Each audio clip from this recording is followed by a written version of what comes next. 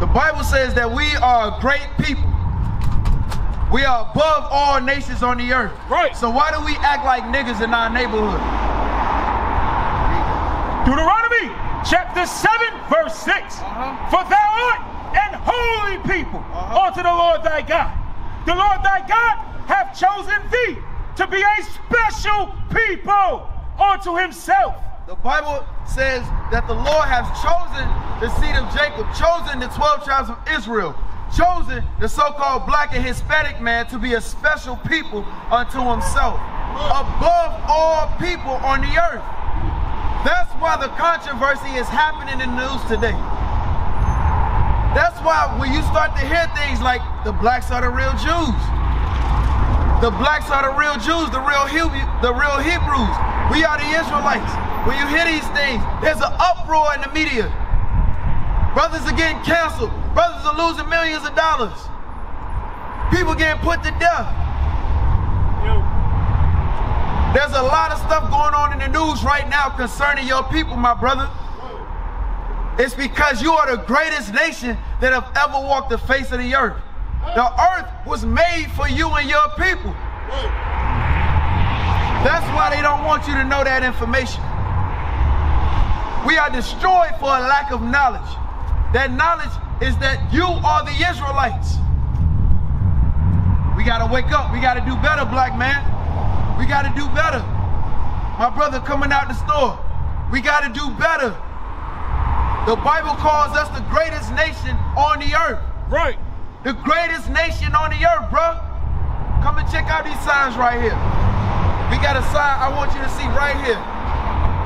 My sister, look, I want you to come and look at this sign. We came out here for you. We came out here for you, bruh. We came out here for you and for her. We come out here to show our people our sins. We come out here to show our people their sins. We come out here to show our people their sins. So that way we can get it right. Because guess what? The Lord said he's bringing destruction in this place. Right. Do we really want to be a part of that destruction? Do we know what that nuclear fire looks like? Do we know what nuclear fire looks like? You know what it's like to burn yourself on an oven or a match? Yes, I do. Guess what? Nuclear fire is way worse. Way worse. And it's going to flood this entire country. It's going to flood the entire country. Give me that in Isaiah 34. Hold that, give me Isaiah 34. The brother don't believe. He said ain't no nuclear fire about to hit this place. He think America gonna last forever. He want his land of oppression to last forever. He likes slavery. That brother likes slavery. Do y'all hear this? He wants America to last forever. America is not gonna last forever. This place is coming down for all the sins, the treachery, the slavery, the bondage, the horror in this place, the bloodshed in this place. Teach. America will pay for their sins. Bombs will drop here in America. It's already brewing. But we out here to teach the black man what he got to do to escape these bombs. Right. It's a spiritual battle for us. It's carnal for everybody else. Everybody else gonna get the bombs. But you don't have to, black man. The Most High said he's gonna redeem his people. Watch this. Isaiah chapter 34 verse 4. Read. And all the host of heaven shall be dissolved. Shall be what? Dissolved. How will the heavens be dissolved? What happens when something is being dissolved? It's lit on fire. Read that again. And all the hosts of heaven, the heavens, the skies, read, shall be dissolved. And the heavens shall be rolled together as a scroll. Rolled together as a scroll. Mushroom cloud rolling on top of each other. You've seen that before, right? That's what the Bible says. This is a book of prophecy. A lot of people treat this book as if it's some fairy tale being told. It's for us and us alone, my brother. Us alone, my brother. That's why we teaching right here. We got up here early. leaving our wives, our children. We say we can't deal with y'all right now. Today it's time for our brothers to hear this message. The message is this: you are an Israelite. Blacks, Hispanics, and Native Americans, we make up the 12 tribes of Israel. Right. We are the real Jews. We are the Hebrews, my sister, my brothers. All right? And the Bible calls us the greatest nation on this earth. Right. Exactly. So I'm glad you're familiar. We're going to get into some scriptures. Right? The Bible calls us the greatest nation on this planet. But why do we suffer the things that we suffer? Because of sin. Because of sin. All right? And all their hosts shall fall down, as the leaf falleth off from the vine, and as a falling fig from the fig tree. All praise. So that's the destruction that's to come. My brother had made a bold statement saying that there was not going to be a judgment for this place. There is judgment coming for those people on this land as well as our people on this land. You understand? So you said, what's your name, bro? Travis? I'm Azariah. I'm also Azariah. All right. So do you know who you are according to the Bible? Yes, I know I'm a part of the Judah tribe. Speak up, I can't really hear you. I know I'm a part of the Judah tribe. You're a part of the Judah tribe, of the 12 tribes of Israel. Good, good. My sister, I want you to come close. I want you to look at this sign and tell us who you are. All right? Don't be shy. Look, come look. We came out here for you and for your family that you got in the car right now. Look, I want you to look at this sign and tell us who you are. All right? Read Deuteronomy 7:6 again. All right? This is for y'all. All right? My brother say he's familiar with this. I need you to be familiar because you got a daughter in the car. All right? This is for you. Deuteronomy chapter 7 verse 6. For thou art an holy people. The Bible says, for thou art an holy people. The people that you see on this sign right here. The people that you see on this sign right here that suffered in slavery. These are holy people. Okay? Read. Unto the Lord thy God. The Lord thy God hath chosen thee. Have chosen you. To be a special people. Special people. Special people. Why isn't he saying this about everybody? This is the Bible. Why isn't he saying that about everybody? You alright? You alright? Give me that what? Say it again? You don't know. We're gonna tell you right now. Hold right there. I don't want you to leave. Alright? Listen to this.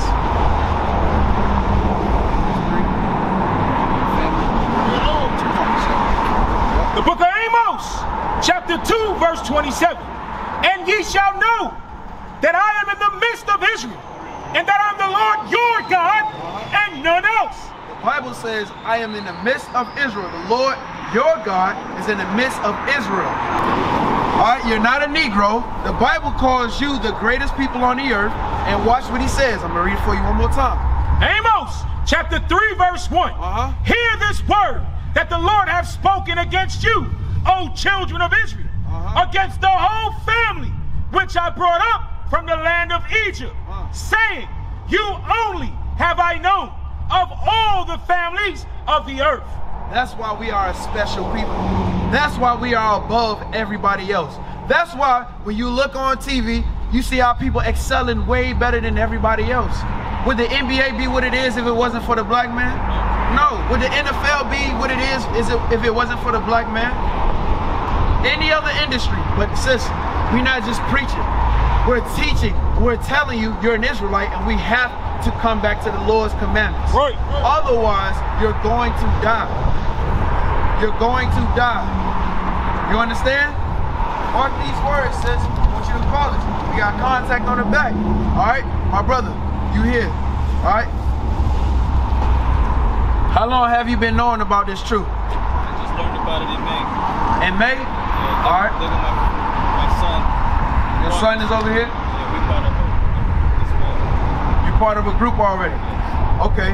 Does that group teach you the commandments? Yes. They do? All right. Give me Numbers 15. We gonna teach? All right. So this is something that you're missing right now. This is a part of your repentance process. As you said, you found out that you are from the tribe of Judah, so you know that you're an Israelite of the nation of Israel, right? So let's take some. Let's move it along. Times is being wasted right now. You gotta make it urgent, right? The Bible says that David, when he messed up with the Lord, he killed his brother. He lied.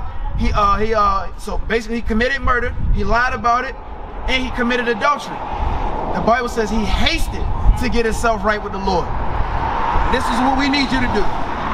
Numbers chapter 15 verse 38. Speak unto the children of Israel. You're an Israelite. The Lord is speaking to the children of Israel. Read. And bid them that they make them fringes. Force them, bid them, force them, make them. Make the children of Israel as a law in their land to govern their people. Read. That they make them fringes in the borders of their garments throughout their generations. You said you have a son. We are still generating. You have a son. These brothers have children. We are still having babies. We're still going on. It says throughout their generations, the children of Israel should be wearing what on their clothing? Fringes. I'm looking at you now, and Travis, you don't have fringes. What's going on? You said you found out in May, right? Well, guess you said you just got off work. That's another subject. We don't supposed to be breaking the Sabbath. But you said you just got off work. Why don't you have fringes on your work clothes? I'm in sin. Huh? I'm in sin. You in sin. All praise. And I'm glad you admitted that. All praise. So that's a spirit that the Most High can work with. Right. Because guess what? If you going back and forth, you're making excuses for yourself, you might as well just go off and die, bruh. But being that you have admitted that you are in sin, now you know the proper steps to get it right. Right. All right? All praises. We can work with that. And that they put upon the fringe of the borders a ribbon of blue. A ribbon of blue. So you know about the laws of fringes. All right? You know about the laws of fringes. And do you know why we have to wear fringes? What are the importance of fringes? It reminds us of what? To keep the commandments. Exactly. Good, good. That's excellent, Travis. We have to keep the remembrance of this on our clothes, so that way we can remind us, oh, we got to keep the commandments, right? Because guess what? If all of us was walking around our neighborhoods with these on, we'll remember, thou shalt not commit adultery, which you see often in our hood. Thou shalt not steal. Stop breaking the Sabbath, right? Don't work on the Sabbath. We would know these things if we were keeping at least this custom right here. Right. All right? Verse 39. And it shall be unto you for a fringe, that ye may look upon it and remember all the commandments of the Lord. Right. Remember all the commandments of the Lord and what? And do them. And do them. So we can't just be talking about it. We can't just be an Israelite on a Monday or a Tuesday. We're an Israelite every day of our life. Because that's who we are. Just like it was implanted in our minds to think that we was an African American every day of our life. Yeah, that's who I am. I'm just a nigga. I'm just an African American. I'm black. I'm whatever. No, you're an Israelite. That's who you are. Right? So we got to start acting like it, walking like it, teaching like it. And it's high time for us to wake up to that. Give me Ezra 7 and 10. Ezra 7 and 10. So what's the next step for you? You got to get the Christianity out of you. All praises, man. Yes, sir. We're going to dig into that. All right. So it's not, all right. The book of Ezra, chapter 7, verse 10. And this is your responsibility. This is all of our responsibility. Read. For Ezra had prepared his heart to seek the law of the Lord. Prepared his heart, his mind to seek the law of the Lord, right? So we just gave you a law. And you're familiar that you have to stop breaking the law, right? And to do it. And to do it. So now you gotta, now that you made it up in your mind, right? You know who you are. Now you know that you gotta keep fringes. You gotta stop breaking the Sabbath, right? You gotta work. And to teach in Israel statutes and judgments. Right, so in order for you to teach these things, you have to be what? Performing these things. You got to be a doer of these things, right? All right, so now you said that you had an issue with Christianity still implanted in your mind? All right, give me Ephesians 4 and 23. Right? Ephesians 4 and 23. All right, so you got to, so what type of things that you still got lingering on about Christianity? Bless our food after we eat. Bless our food after? That's in the scriptures. We're also before or after? After. Before, I'm telling you, before or after? It says before. Okay. All right. And also, okay, go ahead. because I used to be a musician for a church for many years. Okay. You know, sitting under that doctrine and how they go about doing things and celebrating Thanksgiving and stuff. It's not. So you just celebrated Thanksgiving? No. Okay. I worked yesterday. Okay. All right. I didn't celebrate. I didn't cook no food, nothing like that. So other things such as Christmas, you gonna celebrate Christmas this year? No, that's not. All right. So there's some other things that you still dealing with Christianity that you miss, such as you said playing in a band or I used to playing in the church. Yeah. So why don't you use those instruments to glorify the Lord? Huh? I'm trying to wake up. So Kari, where do you live at? You live in Hampton. Bro, we got a school in Newport News. You got a flyer, right? Contact us. We're right up the street from where you are. Come fellowship with us. But it's time right now for you to get yourself together, bro. You can't waste no more time. Do you see what's going on in the news? Any second they can drop the bombs, right? Our people, the waters are rising. People out of nowhere coming to us saying, hey, I just found out who we are. I heard what Kyrie said. I heard what Kanye West said, right? So we can't be playing around, bro. So contact us. Get in touch with us ASAP. You and your son. You and your family. Whoever you can grab that's going to keep these commandments. Otherwise, this destruction is coming. It's already coming. We have no time to waste, bro. Ephesians 4. The book of Ephesians, chapter 4, verse 23. And be renewed in the spirit of your mind. The Bible says you have to be renewed in the spirit of your mind. Give me Romans 12. You got to be renewed in the spirit of your mind. How do you do that? You got to stay in the word. The scriptures say, hold that and give me Joshua. All right, the Bible says you got to stay in your word, exactly. But how often though? Every single day. Because this world will eat you up alive, especially since you by yourself. That's why I said come in fellowship with us. Right? It's no coincidence that you stumbled upon us here today. We come out here just for Travis, it seems like. Right? Joshua chapter 1 verse 8. This book of the law shall not depart out of thy mouth. This book of the law should not depart out of your mouth. Right? It says, how do you renew your spirit? How do you renew your mind? But thou shalt meditate therein day and night. You got to meditate in these scriptures day and night. Day and night. What is a nation?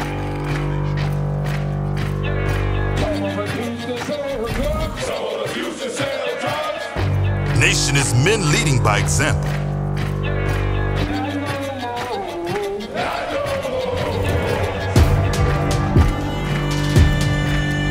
Nation is family.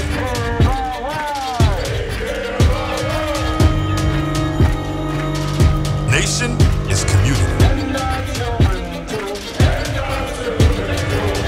Nation is children with role models.